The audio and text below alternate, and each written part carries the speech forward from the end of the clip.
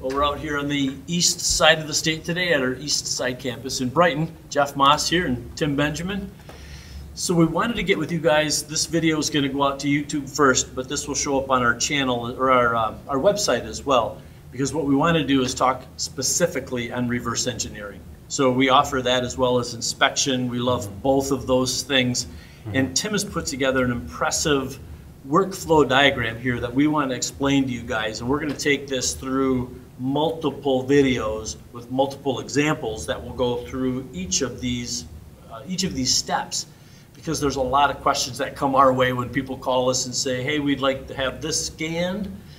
From there we have good dialogue. So so Tim has put this together, so we're going to upload this or put this on our website again, and we're going to have multiple videos that will walk through these examples, because really the difference between inspection and reverse engineering is just the CAD, right? We get CAD that's a nominal coming from a client that we inspect to, but when clients say we need CAD coming back, that's what the reverse engineering project is, and that's what this was put together. So high level, you want to talk a little bit more about what you've got here? Well, yes, so we're going to be going through this infographic that I've put together. Hopefully it will answer a lot of the questions that people typically have when they're facing some sort of a reverse engineering task. We're going to be talking about what the true end goal of reverse engineering is, and that can be a very wide, open-ended topic. We're going to be talking about some of the other aspects dealing with reverse engineering, such as freeform shape versus more of prismatic geometric shapes. We're going to be talking about ideas like noise in the data and how to move away from that.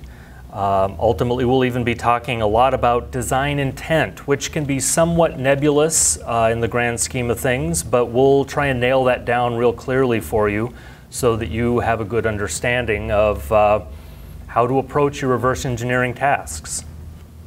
Yeah, there's a lot that went into this document, so we want to make sure that it's clear for all you guys too, and the thought that went through each one of these steps here too. And Tim's got those all pretty well documented here. So again, each video will go through these examples. So yeah, I think we'll start putting these together, and one after the other they're going to go up on the site, and it should answer a lot of questions in the reverse engineering.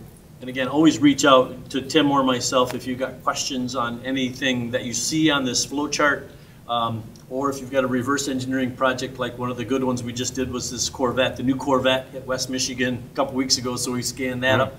So a lot of good experience behind the reverse engineering at diverse dimensions. So yeah, we'll put all these videos together for you and hope that answers all those questions. Thanks.